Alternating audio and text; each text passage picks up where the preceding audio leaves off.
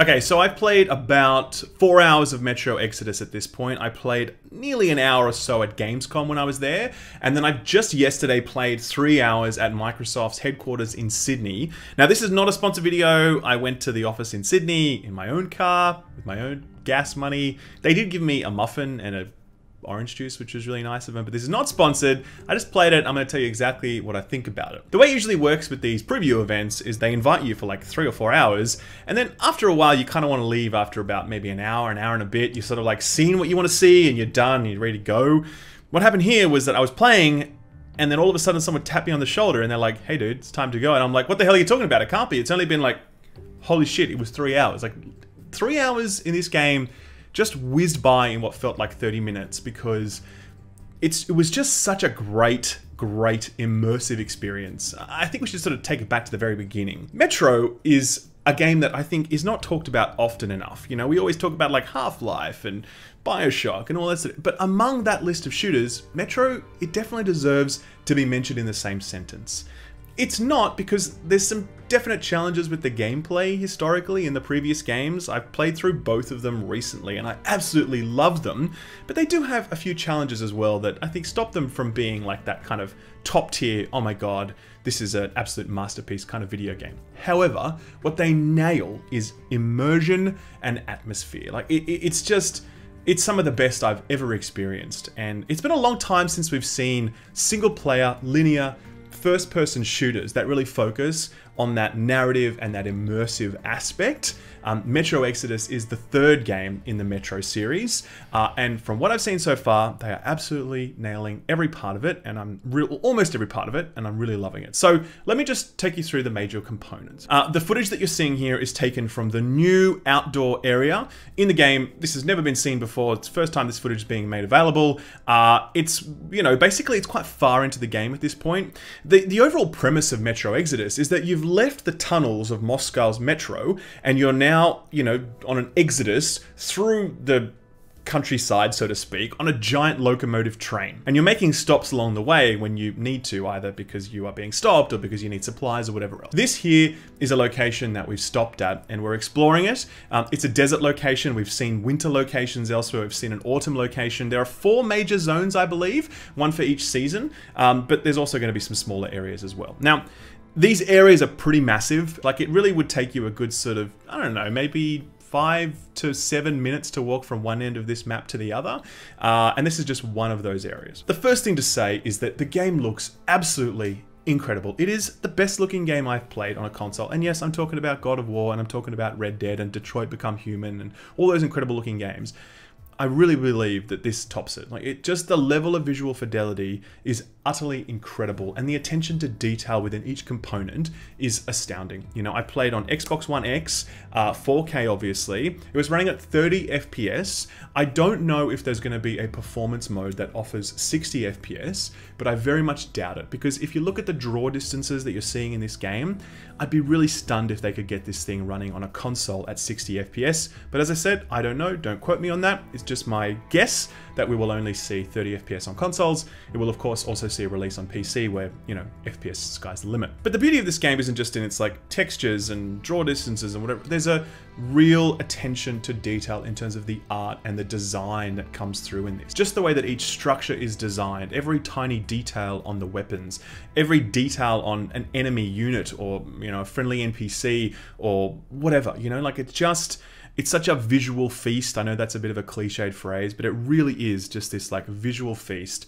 And every location that I went to, I was just like jaw on the floor, stunned about how brilliantly this game is beautiful. This game is stunning. Gameplay-wise, Metro is not a run-and-gun shooter. It's very slow, it's very methodical, you know, you're very low on ammo all the time. It's about exploring your environment to sort of scavenge what you can. Your weapons are really rickety and they get sort of worn out and you need to clean them, etc. You know, it's got a lot of sort of survival elements built into it, I guess you can say. This is absolutely not Gears of War or Halo. It's much closer to, you know, Stalker, obviously, where it had its origins. But it really feels like they get the balance right in terms of making ammo ammo available, giving you different ways to kill enemies, and just sort of rationing out the economy of items in a really intelligent way that keeps the tension exactly where it needs to be. And that's not an easy thing for a video game to do, but you know, so far it seems like they're doing it right. Now, this footage that I'm showing you here wasn't my own. I was not allowed to record. No one was. It's B-roll footage that was provided to everyone, but I played this exact same section in the exact same way, or very similar. And you're seeing here that I'm sort of making my approach towards this, you know, building off in the distance, and there's actually a sandstorm moving in while I'm doing that.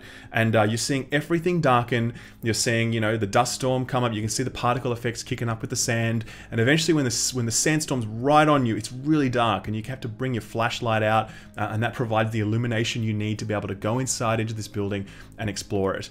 The enemies that you're faced with, yeah, they're sort of zombie-esque dudes. One of the things I like about the Metro games is that if you shoot these sorts of like horde-like enemies in the head, they die. So they're not all bullet sponges. If you can land a single headshot, you will kill them in one hit. So it does reward accuracy, which is a component I really like. For the first time, the game now has drivable vehicles. Because the environments you're exploring are actually quite large, these vehicles are important. Here you've got a makeshift convoy van, I guess, and with some really weird-ass steering wheel. Looks like kind of like a crowbar, I guess, and you're able to drive it around wherever you please. It's not on rails. You can literally take it off-road and go wherever you like. It has very sort of floaty controls, but you know, it works. It does the job. It's kind of cool. Now, at one point, I had to sort of storm a tower, and once I'd taken it and got to the very top, I managed to find a sniper rifle at the top. And here is where I would sort of offer one of my main concerns about what I've seen so far, and that's enemy AI, which seems to be very, very, very dumb, to be honest. If you played the previous Metro games, you know that you don't necessarily play them for, you know, the shooting aspects. I know that sounds kind of weird to say about a first-person shooter, but it's so much about the atmosphere and the story and the setting and all that sort of shit. The shooting is sort of a bit incidental to all of that. I get the feeling it might be a little bit the same with Exodus, because the performance of the enemy AI that I saw, they were really just meat sacks that stood there. You know, there was quite a few circumstances in the game where I was outnumbered like 15-1, but the enemy just made no attempt whatsoever to advance on me. They would literally just wait there behind cover, not even firing at me most of the time, just waiting for me to shoot them in the head. So, yeah, I mean, this is one example here. You can see it. Like, I've got this perfect line of sight on them, and they're all just kind of like standing there. And again, this isn't me playing, but I did this exact same section myself, and they're just standing there, not doing anything, just kind of like presenting themselves as targets, you know? So, again, if you're looking for a really well-crafted first-person shooter mechanically, you know, look at something like Doom. But if you're looking for something deeply immersive with a story and world and open-world exploration, all that sort of stuff, then that's what Metro Exodus seems to be for. But again, this is a preview only, so I don't want to pass judgment. I'm just saying that was my impression based upon this game and also what I played in previous Metro games. Weapon modding continues to be a really core part of the series. The level of customization you can bring to weapons completely changes them. First of all, it looks fucking sick. Just like, look at how this works. It's so cool. But more than that, you can actually mod weapons on the fly. You've got a backpack on your back where you can do it wherever you like. You can change them up based upon what you need.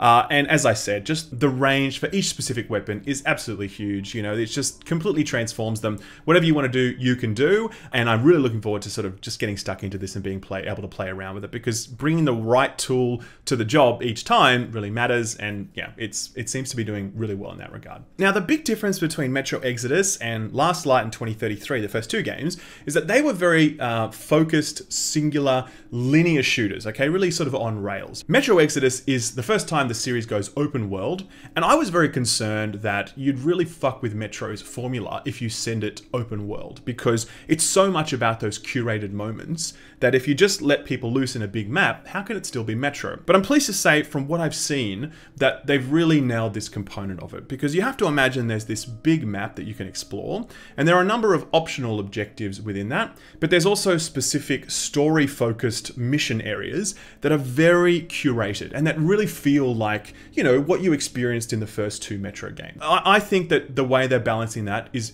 just perfect so far. As I said, I've played 3 different areas now, and they all have this quality where I can explore as much as I like, but when I get to a specific point, it feels like a Metro level of old. And just this one area where I went to with spiders, and, you know, if you shine a light on them, they run away, and if you shine it for long enough, they die. So it's not always just about shooting enemies, it can also just be about, like, you know, other ways to kill them. It was so creepy as well. I was actually going through this area, and I was like so focused and so tense. And the Metro, the PR guy, was sitting there next to me, and he was watching me play, and then my phone was like under my leg as I was sitting on this chair, and my phone vibrated, and I literally jumped out of my chair, and then this guy started laughing at me because I was like I was so immersed in this. I was so like scared. These fucking spiders everywhere. And anyway, it was a funny moment. Either way, as I said, the balance between these open world areas and giving you the freedom to go wherever you please, while also retaining these very scripted, curated, sort of claustrophobic environments, it seems to be great at this point. So that's what I played. Look, you know, I loved the first 2 Metro games. I might do a video on them in the future before the release of Metro Exodus, which is out on the 15th of February, by the way. If you haven't played those 2 games, I really strongly recommend playing them before this launches because they have aged extremely well. They are just fantastic games, and you can get a redux version of each of them that really lifts the visuals and some of the mechanics, and they're in great place. But Metro Exodus is absolutely a game that I am so looking forward to. You know, it comes out on the 15th. I will absolutely be playing it on day 1. I will have a review for you guys as well. In fact, I'll be playing it before then. I've already spoken to the publisher, and I will be getting an early copy for a review for you. The previous games were great. This one's looking great as well. Enjoy the footage. Check out some more stuff online as well, because there's some other footage available from other people and the like. And I will see you guys next time. Okay, bye-bye.